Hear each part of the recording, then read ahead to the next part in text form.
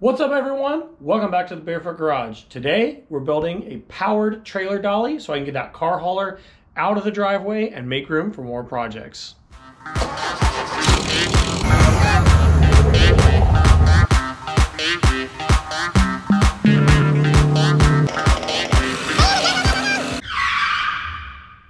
All right, guys, here's what we're dealing with the trailer. There's the gate to my driveway, goes out to the street. That's where my truck and other cars go. If we turn around, you can see this is leading up to my garage, and my trailer typically sits here or here. If it's on this side, it blocks the garage and the Porsche can't get out. If it's on this side, it's very tight to get through here and I can't put another car in there. So all of this goal was to be able to free up all my driveway for activities, working, and access to drive a car in here or around on this side. So let's take a look at where the trailer needs to live. All right, this is where the trailer needs to be parked, and I've already got it there. Now let's find out how we made this happen. So I've tried a couple of different things to get the trailer out of the driveway and over here. I've tried a couple different spots in the yard. I used my Ranger 350, not strong enough. I tried a hand dolly, a really nice one, not strong enough. And a powered trailer dolly is just too much money. So I decided I would build one. I've seen some DIYs on YouTube. So let's take a look at the powered trailer dolly that I built for under 250 bucks. Here's what you need to build your trailer dolly.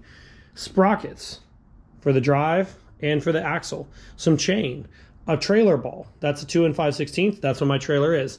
I'm gonna use pillow blocks for the axle because I just want to. You could just drill a 5/8 hole and run with it. A winch. This is a Badlands 2,000 pound winch from Harbor Freight. It's 60 bucks and they're awesome. Some way to hook up the winch to a battery. I'm not gonna hardwire it. I'm gonna use these clips.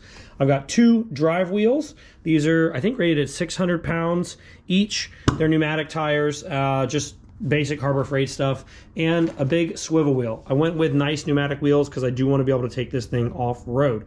Now, let's get into it. So, last thing you're gonna need is some metal. I'm gonna weld it together. You could bolt it together. There's a variety of ways you could put this together, but I've got tons of scrap around.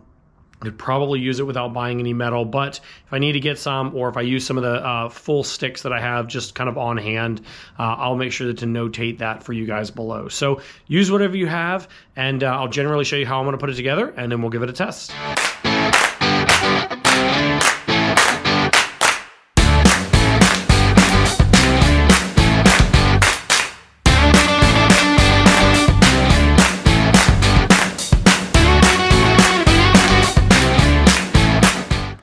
All right, we're into our first step. I have 4 pieces of 18-inch angle iron. It's 1.5 by 2 inch. I basically cut this to the width that holds a deep cycle battery. So you could just set the battery in there. It doesn't have to be strapped down. And I have drilled 4 holes for my pillow blocks. I just put some tape on here to kind of hold the wheels in while I'm getting everything mocked up. These are super nice. They have a Zerk fitting. They have a jam nut. Eventually we're going to get our sprocket here in the middle, but for now I'm just kind of getting the cart together, and we'll go from there. So pretty simple deal. We're going to get that swivel wheel attached next over here by my hand, and then we'll see about putting some power to it. All right, welcome to trailer mover. So we're on to what I would call probably the second or third step here. I showed you guys the frame I did, just those 4 pieces of 18, the pillow blocks down there, the axle. And then I've made essentially kind of like a little gooseneck attachment here for my swivel wheel. I had to space it out a little further than I wanted to make sure that the swivel clears. It's just clamped in place right now. I was going to weld it, but I think I'll bolt it because that seems a little bit more right. So in case everything ever happens, we'll make sure that that's right. Probably need to trim this ear right there.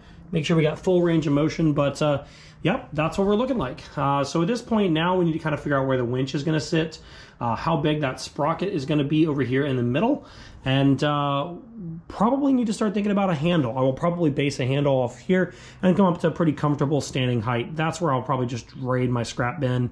I don't really want to make that out of angle iron. Maybe I'll put some handlebars on it, something cool like that. So let's work on the winch mount and go from there.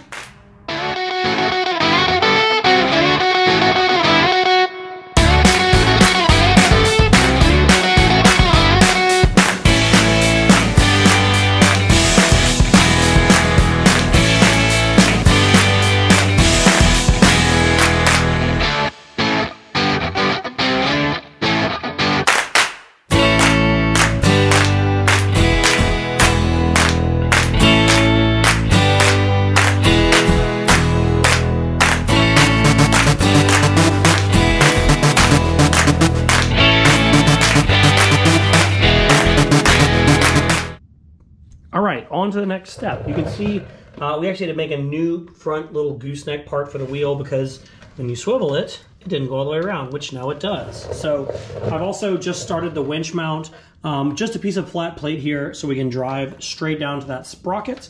We will gusset this in this direction, still have access to the truck to freewheel it here. I've also made the bridge for the ball hitch. So it's just loosely in here, probably needs some brace work in both directions here, but that's what we're looking at. It rolls under its own power now. So our next step is going to be to get a handle on it and start thinking about getting the wheel driven. All right, we have a steering arm. Just took some scrap 2-inch that I had, used a square, make sure we bring it up to 90 degrees. Not that that really matters, but it's perfectly about standing height for me to just hang my arm down on my side and it reaches right there. So now we can drive it around. I also capped the end off there to keep that nice and strong.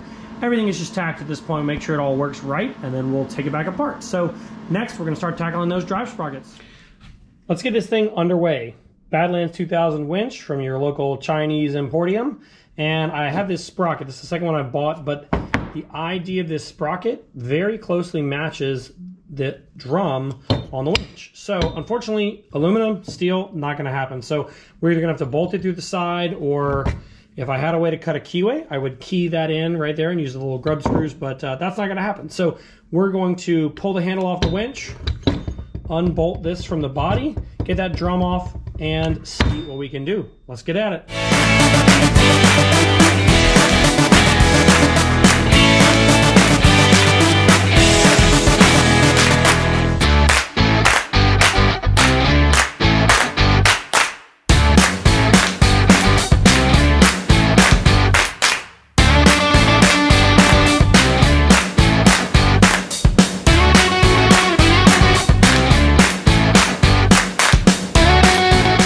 Winch is ready. That was actually pretty much easier than I expected. So handle off, roll pin out, 2 4mm hex on the bottom, slide it out, and then cut the aluminum end off the spool over here.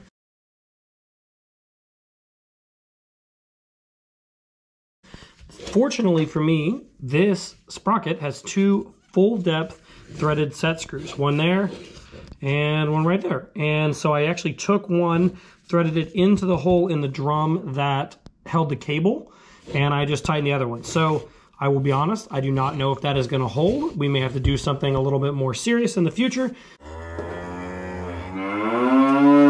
but I think we're going to try that for now. The other thing I ran into, this sprocket touched the case, so I had to do a little bit of a precision relief cut there so that the sprocket can still rotate. Now, in the orientation I have it, chain's not going to be down there too often. So I may have to relieve that a little bit more, but I think we're going to be okay from a chain perspective. So that's what my winch looks like. Go ahead and lock it in, and we'll put it back on and see how we're doing.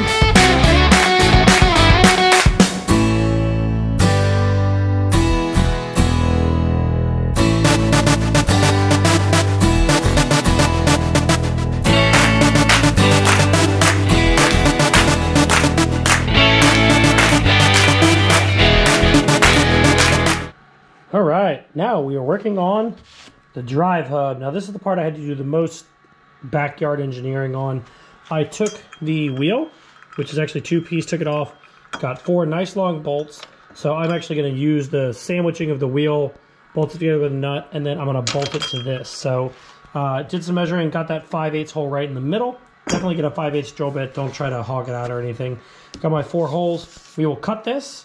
I'll bolt the wheel together, bolt it to this, slide it on the axle so it's center, weld this to the axle, and then I can take the axle, the wheel off the axle anytime I want.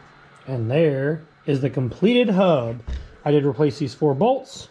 Don't forget to take the air out of the tire before you take it apart, which I also did. Those nice, I believe they're 2.5-inch bolts come through, come right into my hub, which is bored out to 5/8. And if I take it and slide it right over the axle, the wheel will keep it centered. And what I'm gonna do is get it nice and centered and weld a bead right there to that hub. And I can take these nuts off and pull the wheel off if I need to, change it flat, do whatever I need to do, put bigger tires on it, and that should work. Currently we're gonna set it up in 1-wheel drive to make turning a little easier. If it's not sufficient, we may go to 2-wheel drive or 2 motors or something like that. So let's burn it on.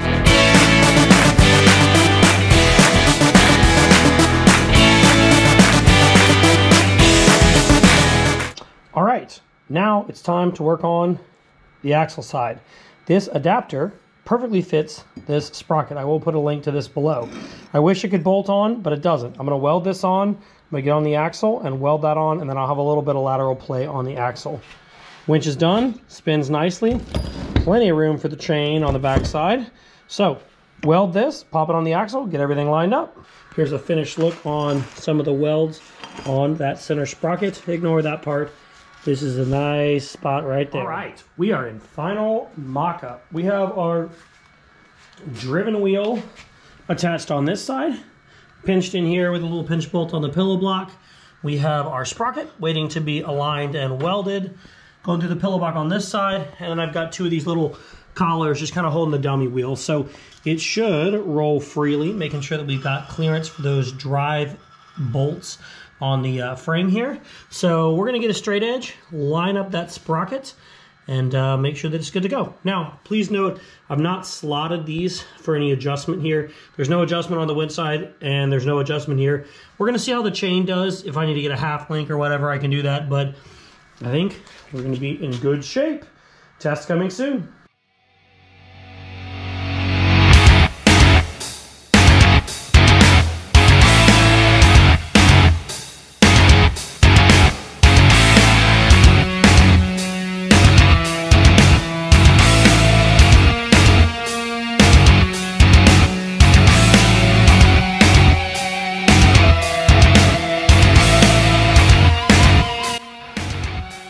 Sprocket's on. It is relatively straight. We're not talking about going high speed here, so I think it is going to be sufficient for what I need. Throw the battery in, put a little chain on, see if we can make it move.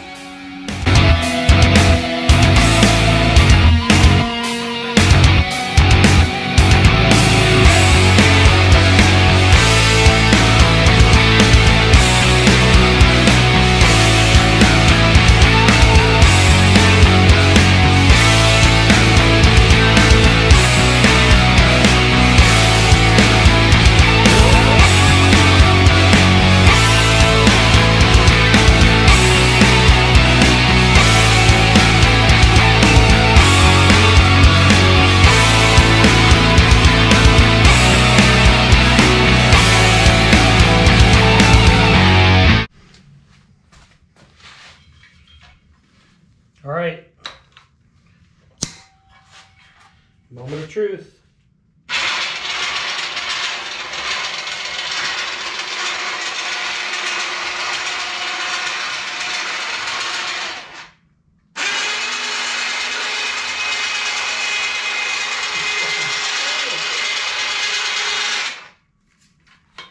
Success, great test.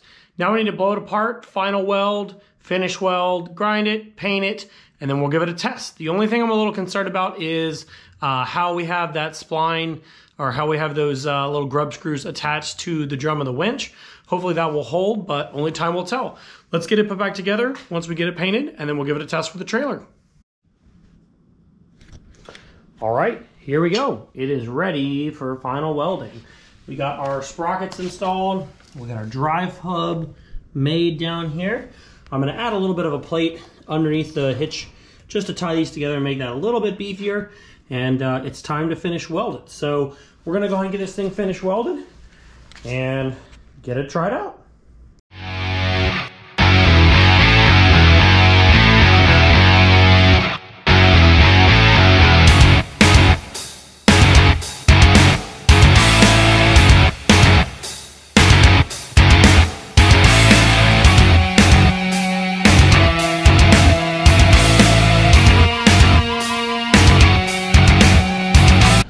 All right, finish welding is done.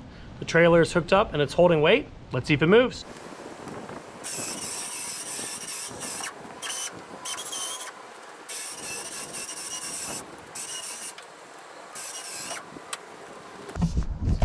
All right, so it is moving.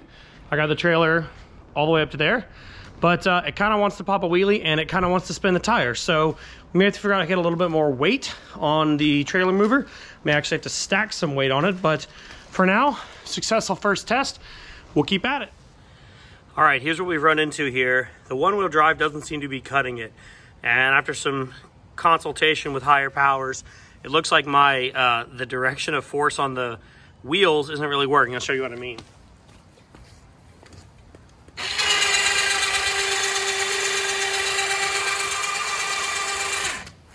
Go back the other way.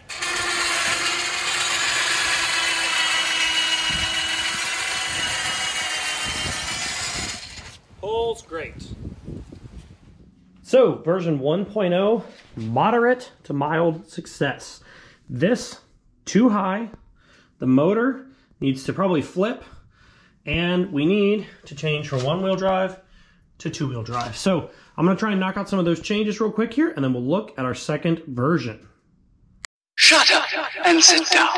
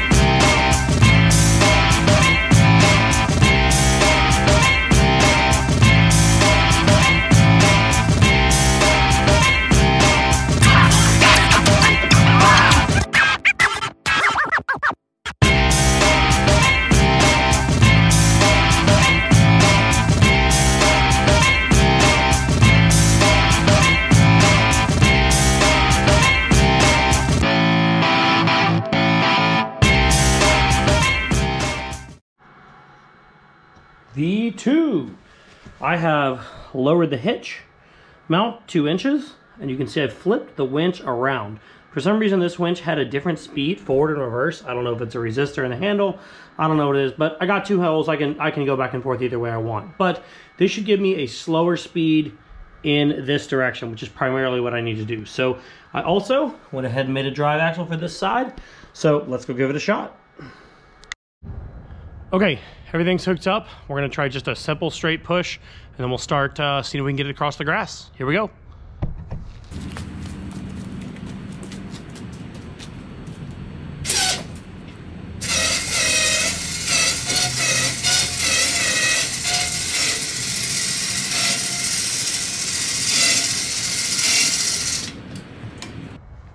Much better. All right, so it got over a bump today that it couldn't do it before. So I'm gonna try to get some angle and we'll try and get across the grass. I'll turn on the time lapse. Let's go.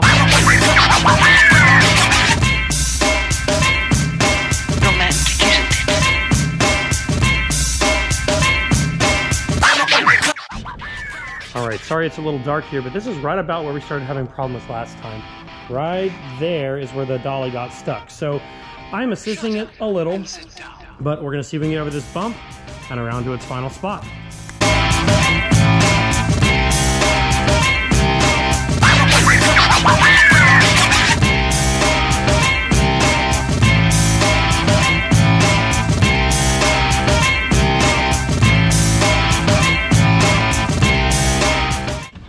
Success. We got our trailer mover working. 2-wheel drive made a difference. And some of the angle changes in the chain made a difference, switching that around to the other side to the slow speed on the winch. Still kind of need a half link to take up some slack in the chain, but the trailer is in place, it's out of the driveway, and frees us up for some additional things to come. As always, stay tuned to the Barefoot Garage right here on YouTube, and in between episodes at Barefoot Garage Jacks on Instagram. See you guys.